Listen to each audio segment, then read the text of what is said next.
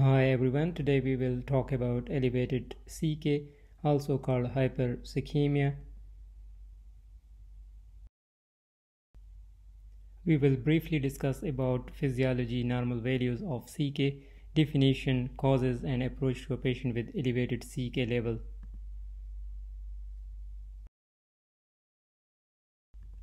Creatine kinase or CK is an enzyme that catalyzes the reversible phosphorylation of creatine to phosphocreatine and of ADP to ATP, and as such it is important in regeneration of cellular ATP. It is found in skeletal muscles, heart muscle and brain, and is released into the blood following damage to the muscle tissue, resulting in elevated CK level. CK is a dimeric molecule and is composed of M and B subunits. The two subunits can form three isoenzymes: CKMM, found mostly in skeletal muscles; CKMB, found mostly in heart muscle; CKBB, found mostly in brain tissue. Routine measurement of CK activity measure all three isoenzymes, that is, total CK. CK reference ranges are varied with different assays and reference temperature and are dependent on age, sex, race, muscle mass, and physical activity. How do you define elevated CK? There is no universally agreed single definition of HyperCKemia. European Federation of Neurological Societies define HyperCKemia as a serum CK level more than 1.5 times the upper limit of normal for gender and race.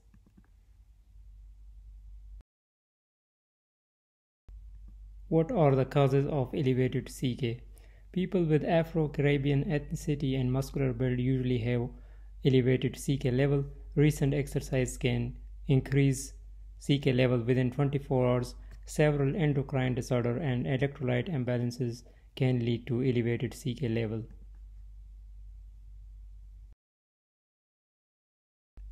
Numerous drugs can cause muscle symptoms and elevated CK level. The most important are statin, fibrates, hydroxychloroquine, colchicine, intramuscular injection, and substance abuse.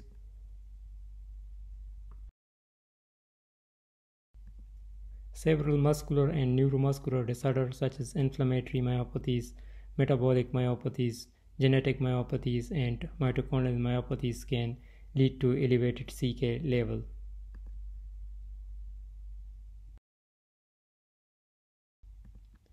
There are numerous autoimmune diseases which can lead to elevated CK level, and apart from that, there are numerous non-muscular and non-neuromuscular causes of elevated CK. Of particular importance is the macro-CK, which is an enzyme complex with a high molecular mass than that usually found in the serum.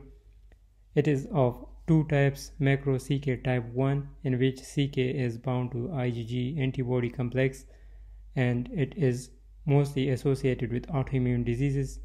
Macro-CK type 2 is mitochondrial CK, in which CK is attached to an undetermined protein. It is mostly found in malignancies and hepatic diseases.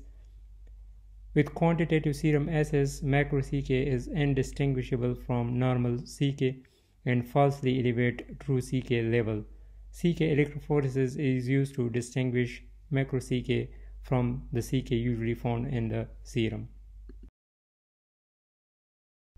How to approach a patient with elevated CK level? Symptomatic patient with suspected myocardial infarction, rhabdomyolysis, grossly elevated CK, or acute kidney injury should be referred to the medical unit without delay.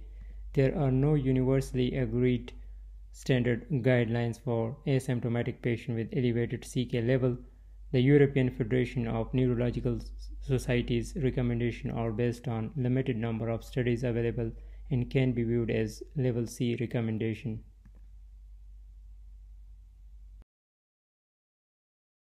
How to approach a symptomatic patient with elevated CK level? Patient might present with symptoms and signs of myopathy or neuromuscular disease. In these patients, electromyography, neuroconduction studies, or muscle biopsy, MRI of the muscle group, or a combination of these tests is usually needed to investigate neuromuscular causes of elevated CK level. Genetic testing and directed workup is recommended in appropriate clinical context.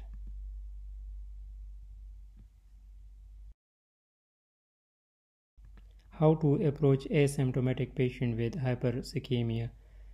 Patients with asymptomatic HyperCKemia are those who do not have any neuromuscular symptoms and signs. Polysymptomatic patients are those patients without any objective signs of muscle disease such as muscle weakness, atrophy, hypertrophy, or myotonia, but who have non-specific symptoms such as myalgia, undue fatigue, exercise intolerance, cramps, and stiffness.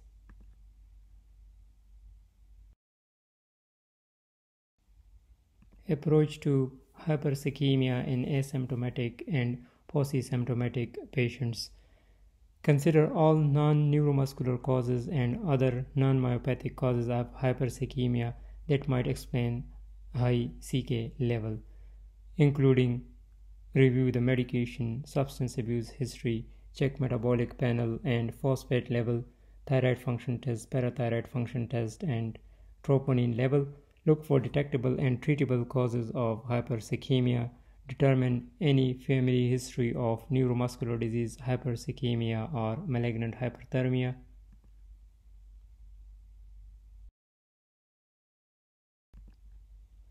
Before embarking on expensive investigation, it is advised to confirm HyperCKemia by a repeat assay at least 1 month apart and avoid strenuous exercise for 7 days prior to sampling. If HyperCKemia is confirmed, then perform a nerve conduction studies and EMG. If EMG nerve conduction studies is showing neurogenic finding, then a directed workup is recommended.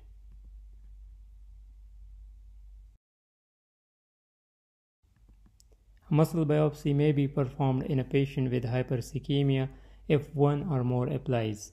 If the EMG is showing myopathic changes or non-specific changes, if serum CKem level is more than 3 times above normal, if the age of the patient is less than 25 years, patient with exercise-induced pain or exercise intolerance, women with CK level less than 3 times normal, but before doing a muscle biopsy, a DNA analysis on blood lymphocyte for Becker and Duchenne mutation is recommended.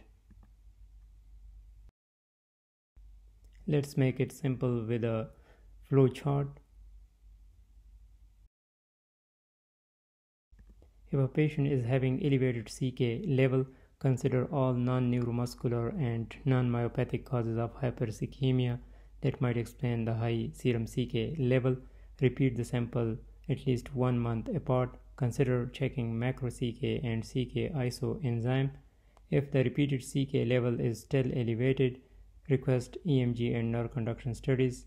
If EMG and nerve conduction studies are showing neurogenic finding, then directed workup is recommended. If EMG and nerve conduction studies are showing myopathic or non-specific changes, then a muscle biopsy is recommended. Muscle biopsy is also recommended if one of the following is present: CK more than 3 times above normal, patient age less than 25 years old, exercise-induced pain or exercise intolerance, women with CK less than 3 times above normal.